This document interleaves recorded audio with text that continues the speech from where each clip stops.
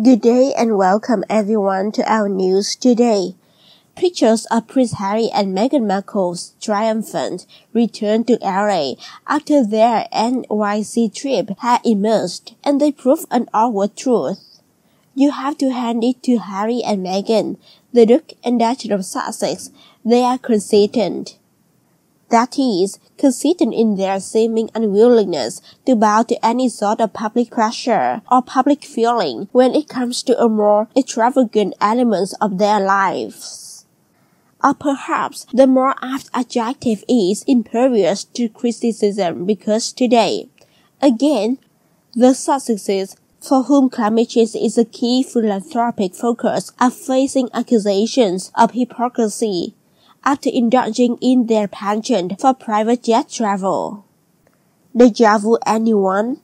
In 2019, the couple sparked the initial private jet gate after Harry gave a speech, reportedly barefoot, about the climate threat at a conference of Wall Street and Silicon Valley power brokers, after which the couple promptly took 4 private jets in 11 days as they jeeped around Europe on holidays.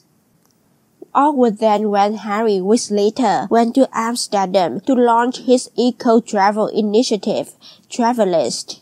The duo then proceeded to stick to their expensive gun scenes. In March last year, they arrived in Los Angeles via Tyler Perry's $205 million Embraer E190 jet, and in August, Harry traveled to a charity polo match in Aspen via U.S. businessman Mark Ganzi's 20-seater, $84 million Gulfstream.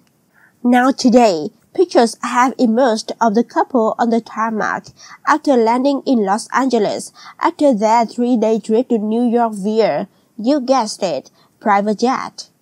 Clearly, 2 years of regular press and social media clamoring about this double standard seems to have had zero impact on their decision-making.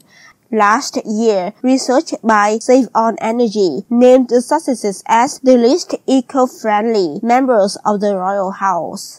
Never mind that there are more than 300 direct flights daily between the 2 cities every day.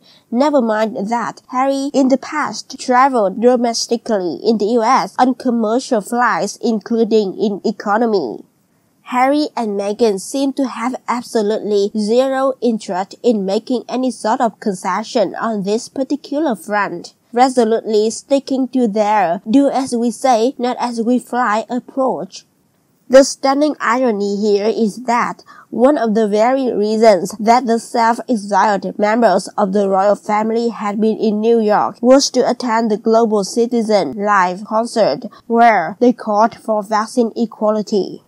Another goal for a celebrity-filled event, calling on the US to halve its emissions and for the world's wealthy nations to help developing countries go green. Living authentic lives would not seem to involve much repenting of ways. And here, this story will stop with Harry and Meghan looking like hypocrites again, except for the fact that at the same time, Harry's father and brother have been making serious waves, launching a pair of dynamic conservation and climate change initiatives.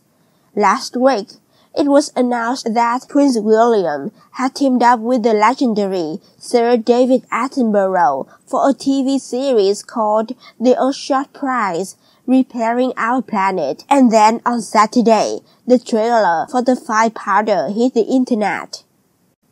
This is a moment for hope, not fear, William says to the camera. Just imagine what might be possible, Sir David says in his trademark lilt. Far from the stock standard known for polar bear and crumbling ice cap footage, audiences are treated to a 26-second trailer that is so uplifting and invigorating, it will make you have the urge to go and sort your recycling. And that brings us to the end of the news today. Hope you enjoy it. Please click the like and subscribe to our news channel for more. Thanks for listening and stay safe everyone. Have a nice day.